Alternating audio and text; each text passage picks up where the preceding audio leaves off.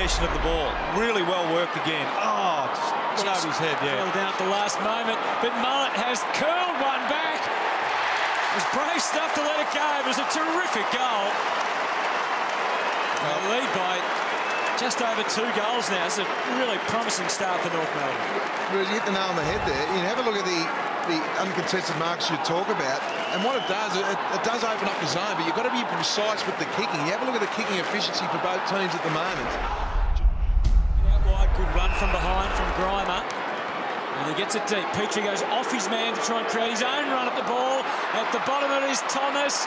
Enormous stress on Selwood. Thomas left them behind and got it on the boot. What a goal! The old rabbit out of the hat. He just kept at it, and that's a great example for any youngster watching. You're never out of the game. He thought, well, Joel Selwood's bearing down at me, the Geelong captain, but I'll just keep adding at it. A little bit of a fumble there. We've got Joel Selwood, one of the toughest players in the comp. Went to ground, got up again. Yeah, that's a great goal. Magnificent goal. It's all 7 of their goals have come from as a result of stoppages. So I think, as you said, Spud, they're actually, last week they didn't get the results in terms of goals from stoppages. They beat Collingwood at the stoppages. This week they're getting a result. So he's at least trying to win the ball for his team, James Kelly. Back it goes to Ferrito. Again, he can sense that he can gain some ground here for North and some more. Good thinking by the big number 11. Back it goes to Ferrito. Again, he can sense that he can gain some ground here for North and some more. Good thinking by the big number 11. Kick 5-2 to 2-4 for the quarter. The Kangaroos. West for Chapman. Coming off the line, Mackie. Oh, the desperation was brilliant from Zeeble. And now Geelong with 6 seconds to go. Great, Scott. More importantly, the way that the North players have implemented that plan. Desperation. Yeah. Oh, that's been a bit of the difference too. I think they want to play for each other. And could have been a free kick against Podsiadly. Not so.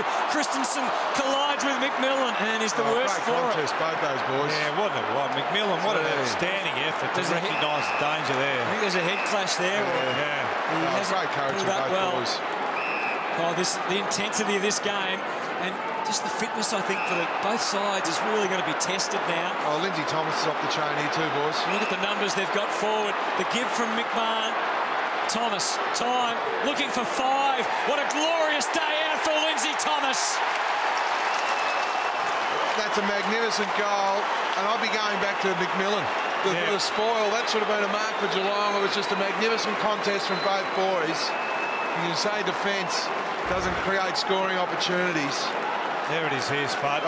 Great call. Outstanding, both boys. I'll tell you that the first sort of 4 or 5 minutes have been messy from a disposal point of view, hadn't they? It's really going to be the team that's a bit more composed. That's a lovely kick over the top to McMahon. Nice controlled handball, hits the target, and then Lindsay Thomas sums it up beautifully. But it is going to be the team that stays composed, Hutto, uses the ball well, that's going to win this game. But that's a critical goal out to 14 points.